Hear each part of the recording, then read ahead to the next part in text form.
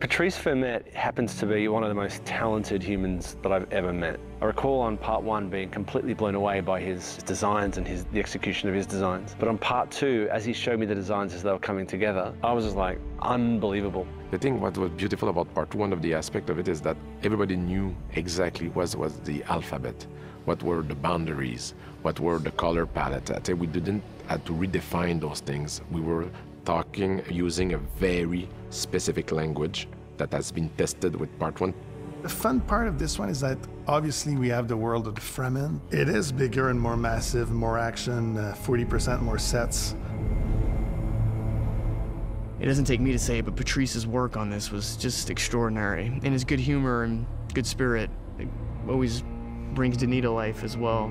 I mean, it doesn't take much to immerse yourself in the world, you know? It's like, what's so special is there are so many practical sets. Not everything is just blue screens and sand screens and things. I would ask him what his inspiration for each place was, and he'd tell me one was the web of a spider, or the other one was a particular watch from the 60s and how it fit together. And it was just amazing to get to see how his inspiration then culminated into this.